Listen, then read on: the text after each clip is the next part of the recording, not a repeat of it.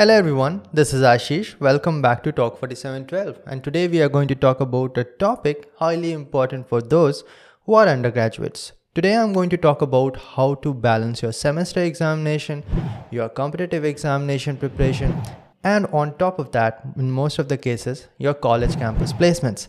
Now this will also be important for master's students, in some cases for PhD students if you're preparing for an examination and are also completing your coursework in college. This will be highly beneficial to most of you guys. I got this question frequently asked in a lot of my live sessions where I was taking your questions directly, and it was a very commonly asked question. I thought that, hey, I've never actually discussed this before on Talk, so let's do it today. Now, I have a very extensive experience in this, just in case you need to know that. So I prepared for GATE examination with my college when I was undergraduate, and also I prepared for my ISRO examination when I was in BA training school, which is basically a college part 2. It's like graduation 2.0. So that is why I've come up with a few tips and tricks which I would like to share with you guys, and if you find it practical, apply it in your day-to-day life. Now, in whatever case, you will have to come down to an agreement that you will have to balance 3 things. So let us say you want to crack some competitive examination, you want to perform well in your college examination as well, and you want to have a job in your hand as well. Taking an example of, let us say, a 7th-semester student. Now, it is important to balance these 3 things because you want all these 3 things as an output when you graduate. So the best case scenario is that you get a very good GATE rank or some competitive examination crack, or you get into engineering services, civil services, whatever it might be. You got selected for some government job, or you got a tremendously good master's through GATE examination. You would like that to have once you graduate, right? Now, we all know that there's no certainty that you are going to get that. So everyone wants a backup, a campus placement, which you'll go to have an earning right after you graduate. So you do also want a campus placement. You also want your semester examinations to go well. You do not want to be held with a backlog or also a very low CGPA, because you know that automatically will not make you eligible for a lot of jobs and a lot of masters. So let us completely eradicate that myth first, that you will be having a bright career even with a very low CGPA or percentage as aggregate throughout your graduation.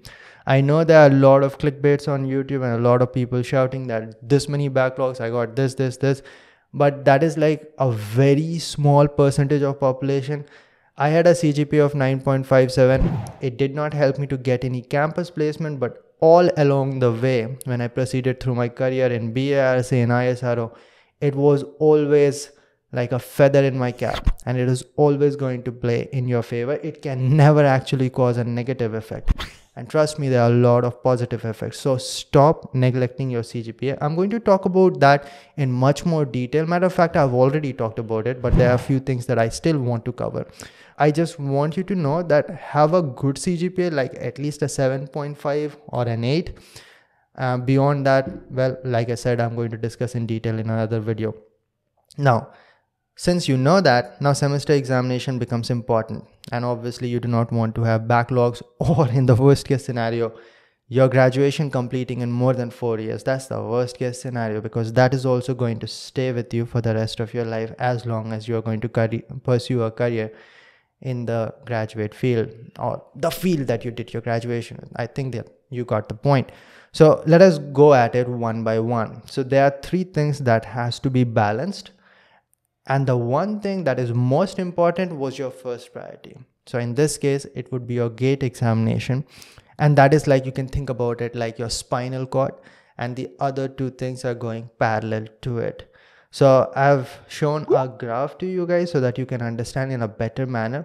This is that one task out of the 3 tasks that will never ever go to 0 hours invested throughout your at least 7th semester, because right after your 7th semester you are going to be appearing in your GATE examination. So you cannot afford to stop your preparation, and that is the reason for your confusion, that what should I do during my semester examinations and what should I do during my let us say campus placement. If a company is coming to my college, what should I do? Should I completely stop my gate preparation? Short answer is no. And let's just elaborate it for your better understanding.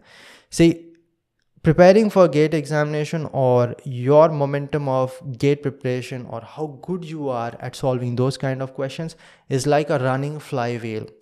A flywheel is a heavy rotating object. Now, once you stop it, it will take a huge amount of energy to restart.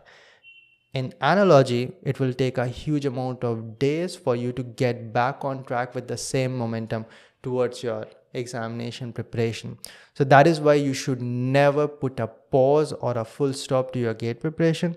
It's only that if you're smart, you'll be able to balance it by reducing the amount of hours that you invest, and that number of hours that are extra should be going towards your campus placement if that is the time, or it should be going towards your semester examination if that is required at that time, which I'm going to elaborate even further, like how many hours, how many days before your semester examination, what are the best way for you to cover the semester examinations quickly. If you do not know, I started preparing for gate examination back in 5th semester, but beyond that also I was able to maintain a CGPA of 9.6, 9.7, something like that.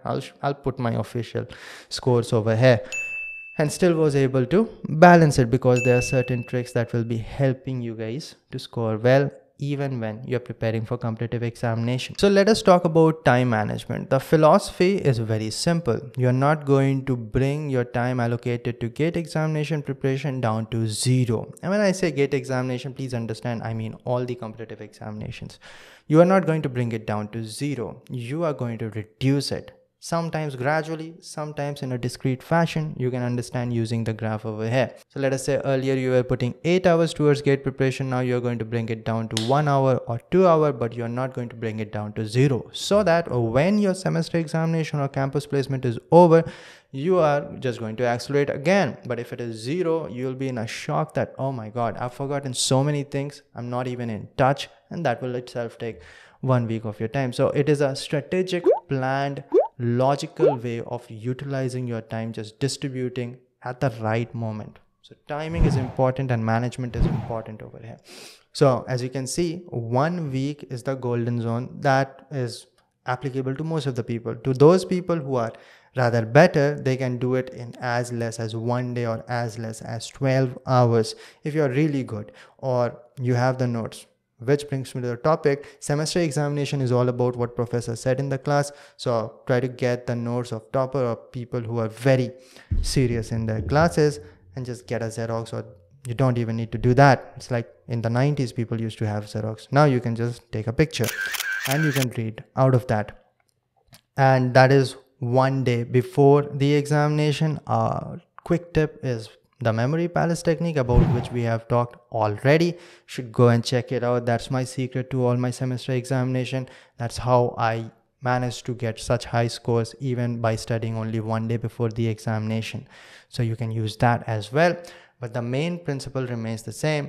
You drop the amount of hour given to gate examination and spread it towards your campus placement preparation or semester examination preparation. For semester examination, you'll be going through the class notes or the kind of questions asked in previous years, or in the case of campus placements, you'll just be looking towards, let us say it is an IT company, you'll be focusing time towards programming, or studying about the company, or investing time discussing with your friends the kind of questions that are asked, going to the internet, all the stuff that you're already aware of. Other than that, once that is over, get back to your preparation and have a smooth transition. So this is all about what you should be doing. This is a logical way of doing, and this is a very tested way of doing. Most people panic that when semester examination is there, I should just cut down my gate preparation, and they already know that doing so will hamper their gate preparation. And so they panic all the time. But this is what I've done. This is what a lot of my friends have done. If you have any questions down below in the comment section, you can put it. I go through each and every comments, try to reply to as much as I can. And if you have any further suggestions for competitive examination topics, bring it down. And I already have seen a lot of topics. Videos on those are coming. Another video on what is the priority list during undergraduation is coming up. That is a very important video, something that I have not talked about, but it is again important to those people who are in college and preparing for competitive examination. And that's about it. Thank you for watching. I'll see all of you in the next one. Till then, bye.